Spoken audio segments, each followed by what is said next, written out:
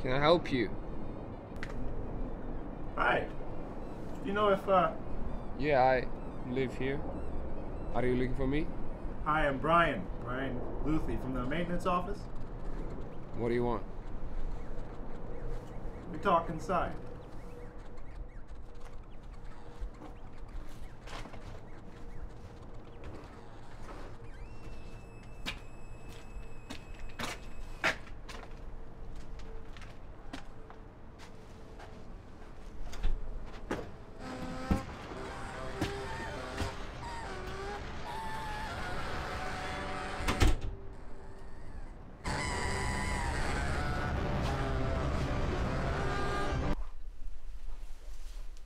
Yes, mister.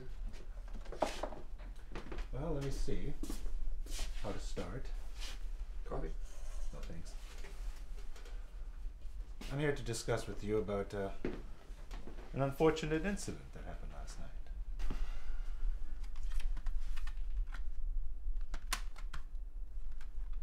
Oh, and what incident would that be? You see, I live just above this room on the second floor. And last night around 11 p.m. I overheard an argument. I believe it took place in this particular room. What exactly did you hear, Mr. Luethy? Well, there was a girl. She was crying out loud. She was desperately accusing the guy of driving her crazy. There were some other noises. Then it became awfully quiet. And then it started up again, only more dreadful this time. She was screaming out like, "You threatened me with a knife? You try to stab me with a knife?" And it went on and on like that until about a half hour later. And it was all quiet again. And by that guy you're referring to me? If you live in this room, yes, I'm talking about you. Well, it is very unfortunate then.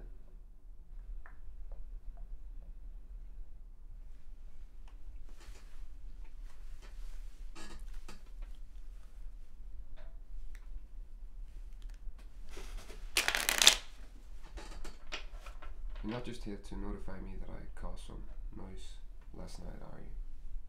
So it was really you.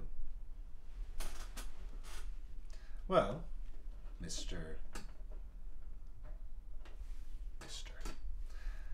I think as a tenant of this building, you must realize that this is a safe, orderly, and welcoming neighborhood. And I, supervising the well-being of this building, must report any suspicious or potentially malicious behavior to the authorities. And by authorities, I don't mean the owners, but, if necessary, the police. I see.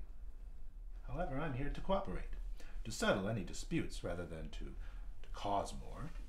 So, if you are willing to cough up a little extra dough, I might explain to the owners and to the neighbors that what happened last night was just Is this a threat? Excuse me? Is this a threat? No, I'm here to settle dispute rather than to... If I pay up, then it'll shut your fucking mouth. Sir. How unfortunate. Sir, I don't think you really know the gravity of this issue, which I might have to remind you. You don't have to.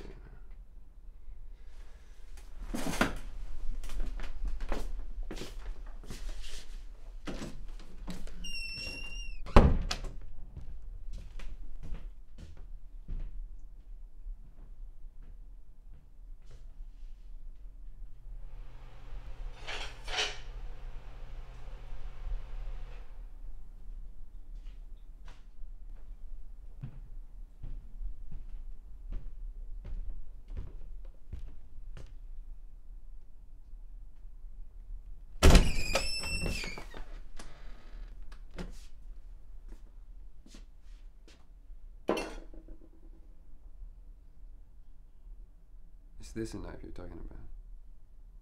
I wasn't talking about any knife, sir. You did?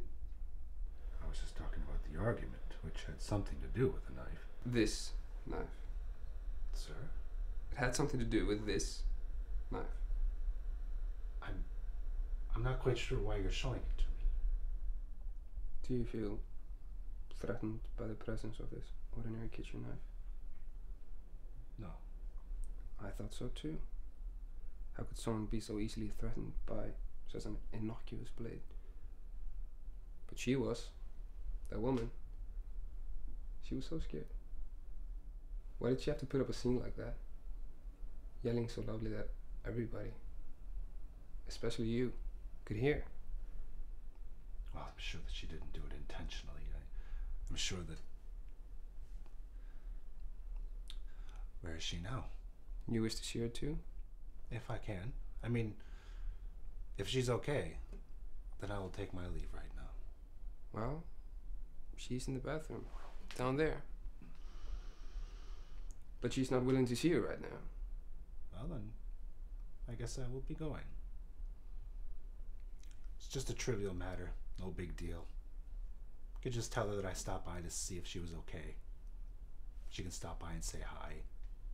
Or she doesn't even need to do that. So. No. Sir. Don't you want to hear my side of the story as well? Seems like you overheard her since she was yelling so loudly. But I've got a story to tell too.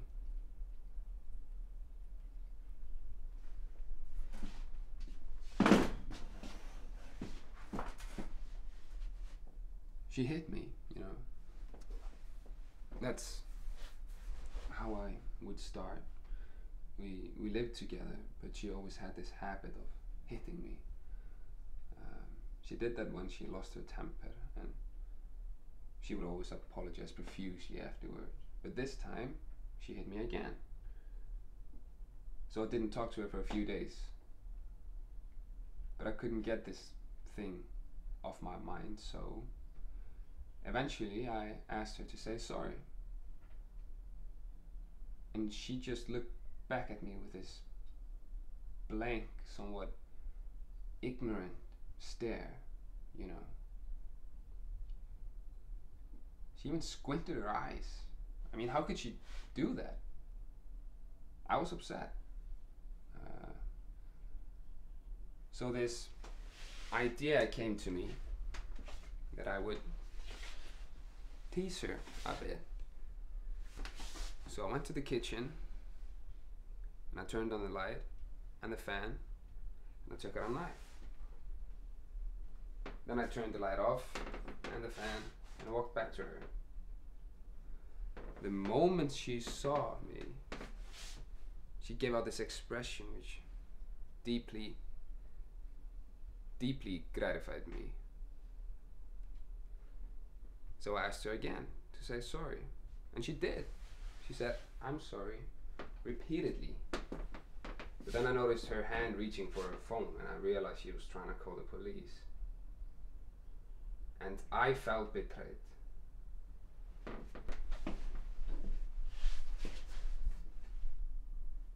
I felt like she didn't trust me. That she didn't trust that I'd never hurt her. So I put back the knife, and seconds later she started yelling, and that's when you heard everything.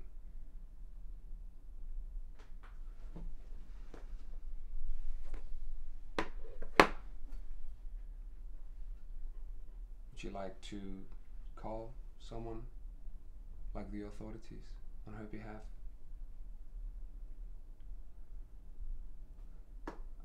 I won't keep you any longer, sir. Do come by whenever you want.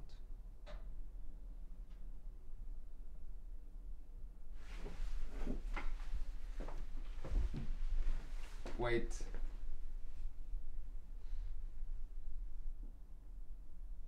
You can't just leave.